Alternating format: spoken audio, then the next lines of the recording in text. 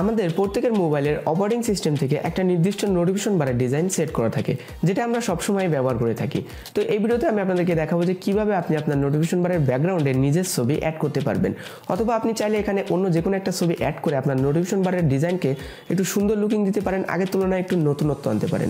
তাছাড়া আপনি চাইলে নোটিফিকেশন বারের লোগোগুলো একটু চেঞ্জ করতে পারেন, নোটিফিকেশন বারের ডিজাইনটা একটু কাস্টমাইজ করে একটু স্টাইলিশ লুকিং দিতে পারেন। তো চলুন দেখে আসি এই সেটিংটি আপনি আপনার মোবাইলে কিভাবে করবেন।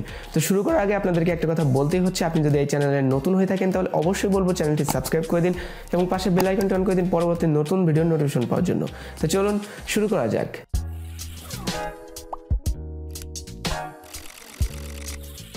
তো নোটিফিকেশন বারের ব্যাকগ্রাউন্ডে আপনার নিজের ছবি অ্যাড করার জন্য আপনাকে একটা অ্যাপ ডাউনলোড করতে হবে। অ্যাপটি আপনি কিভাবে ডাউনলোড করবেন এবং আপনার মোবাইলে ইনস্টল করবেন সেটা আমি ভিডিওর লাস্টে আপনাদেরকে দেখিয়ে দেবো। শুরুতে আমি আপনাদেরকে দেখাবো যে কিভাবে অ্যাপটি সেটিং করবেন। তো প্রথমে আপনি অ্যাপটি ওপেন করবেন। ওপেন করার পরে আপনি একদম উপরে দেখতে পাচ্ছেন অফ বলে একটা অপশন আছে, এই অপশনটি আপনি এনেবল করে দিবেন। তো এনেবল করে দেওয়ার পরে এখানে আপনার কাছ থেকে 4টা পারমিশন চাওয়া হবে, পারমিশনগুলো অ্যালাউ করে দিবেন। প্রথমে রাইট অপশনে টাচ করবেন, দেন আপনি এখান থেকে এই অপশনটি এনেবল করে দিবেন, তারপর ব্যাকে চলে আসবেন। তারপর ড্রয়িং অপশনে টাচ করবেন, দেন এখান থেকে এই অপশনটি এনেবল করে দিবেন, তারপর ব্যাকে চলে আসবেন। তারপর অ্যাক্সেসিবিলিটি এখানে টাচ করবেন, তারপর এখান থেকে এই অপশনটি এনেবল করে দিবেন, তারপর এখান থেকে ওকে করে দিবেন, দেন ব্যাকে চলে আসবেন।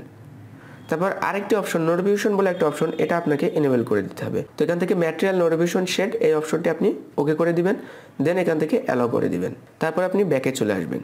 তো তারপরে এখান থেকে 4টা পারমিশন অ্যালাউ করে দেওয়ার পরে আপনি এখান থেকে ডান অপশনে টাচ করে দিবেন। ডান অপশনে টাচ করে দেওয়ার সাথে সাথে আপনি দেখতে পারবেন আপনার নোটিফিকেশন বারটি পরিবর্তন হয়ে গেছে।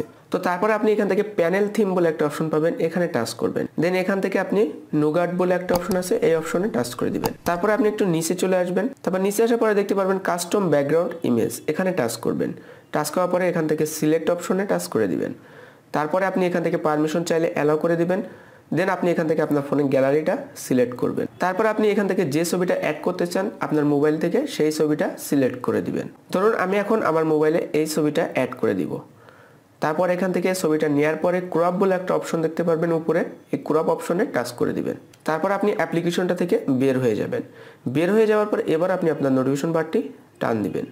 দেখতে পাচ্ছেন আমার নোটিফিকেশন বারের ব্যাকগ্রাউন্ডে আমার নিজের ছবি অ্যাড হয়ে গেছে, যে ছবিটা আমি সিলেক্ট করেছিলাম। তো আপনি ঠিক আগের মতনই আপনার নোটিফিকেশন বারটি ব্যবহার করতে পারবেন। এখানে আপনার নোটিফিকেশন বারের সব ধরনের সেটিং থাকবে, শুধু ব্যাকগ্রাউন্ডে আপনার নিজের ছবিটা আপনি সুন্দরভাবে অ্যাড করতে পারেন। এখানে আপনি চাইলে যে কোনো সুন্দর সুন্দর ছবি কিন্তু অ্যাড করে দিতে পারেন।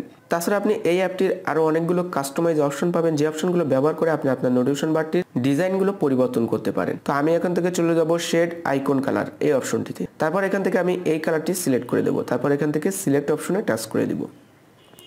তো এবার আপনি দেখতে পাচ্ছেন নোটিফিকেশন বারের কিন্তু আইকনগুলোর কালার পুরো রেড হয়ে গেছে সবগুলাই। তো আপনি এভাবে চাইলে আপনার ব্রাইটনেসের কালারটিও চেঞ্জ করে দিতে পারেন। এখান থেকে ব্রাইটনেস স্লাইডার কালার বলে অপশন পাবেন, এখানে টাচ করে দিবেন। দেন আপনি এখান থেকে যে কোনো একটি কালার সিলেক্ট করবেন, তারপর এখান থেকে সিলেক্ট অপশনে টাচ করে দিবেন।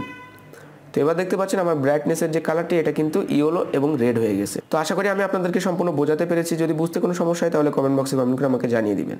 তো বন্ধুরা এখন আমি আপনাদেরকে দেখাবো এই অ্যাপটি কিভাবে আপনার মোবাইলে ডাউনলোড এবং ইনস্টল করবেন। অ্যাপটির নাম হলো ম্যাটেরিয়াল নোটিফিকেশন শেডার। আপনি আপনার ফোনে প্লে স্টোরে ফুল ফ্রিতে অ্যাপটি পেয়ে যাবেন। প্লে স্টোরে চলে যাবেন, তারপরে সার্চ অপশনে আপনি লিখবেন ম্যাটেরিয়াল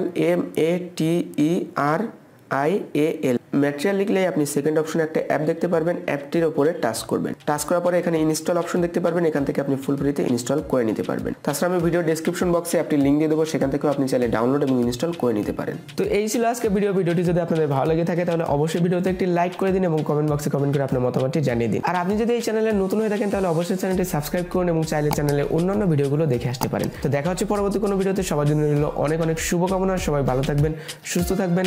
খোদা হাফেজ।